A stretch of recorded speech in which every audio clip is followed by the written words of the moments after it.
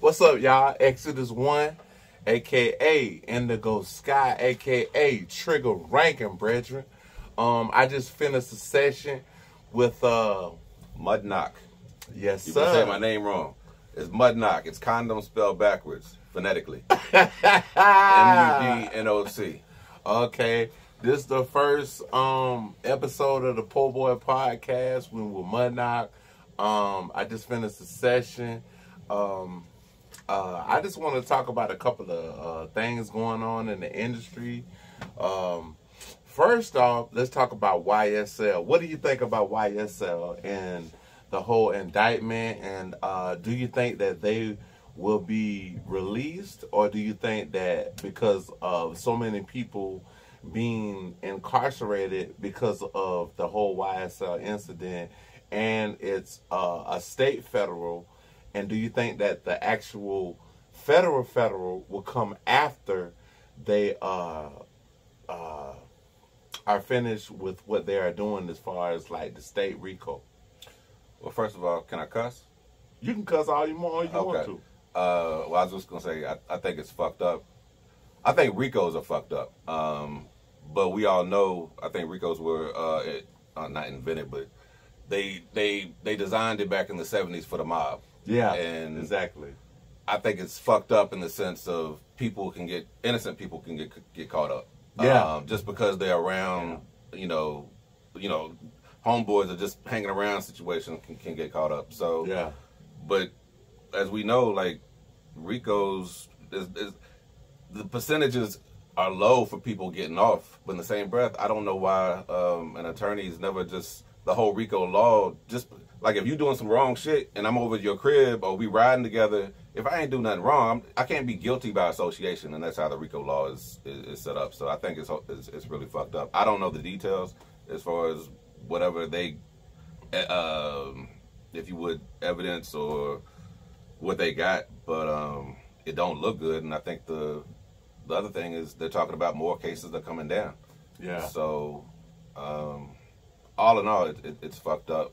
Yeah. And I can only see the landscape of music in Atlanta changing forever if more people get locked up. So they're also doing these sweep ups in New York, Brooklyn, the Bronx. They're also doing them. Well, I think the next place they're gonna go is California. But see, the only thing that is with that is the way that California gangs are structured, they have more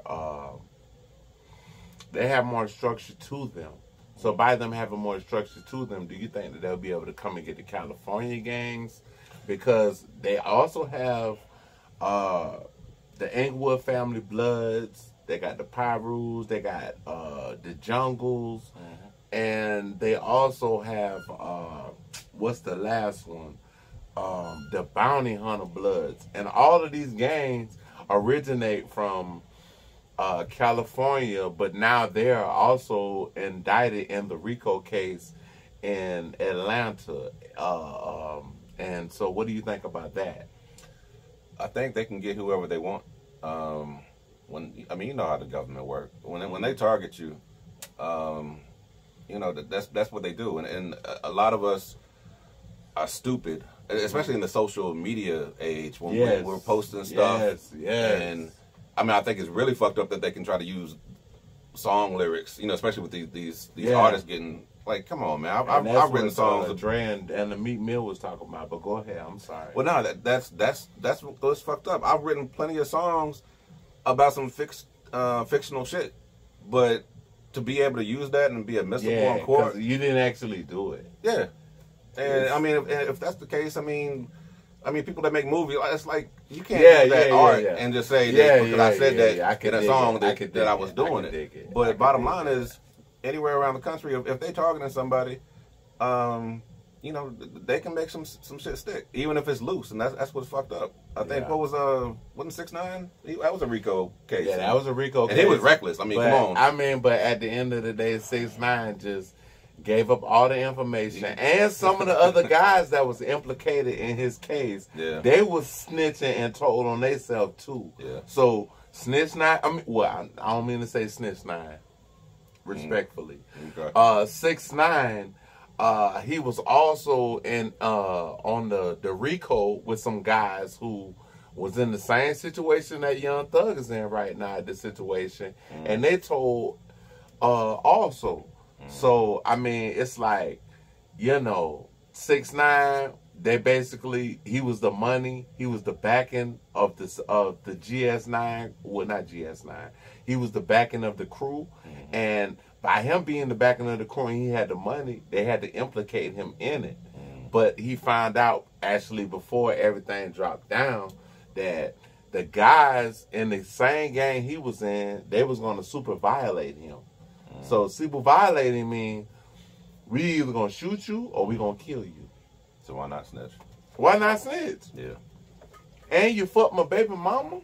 Oh wow. See, I didn't know the whole case. I just know it was a Rico. It's messed up. Like, I never even listened to any of his music, but they had some little documentary that was on Hulu that kind of gave some of the background. And it was like, I saw that documentary before I even heard any of his music. Okay.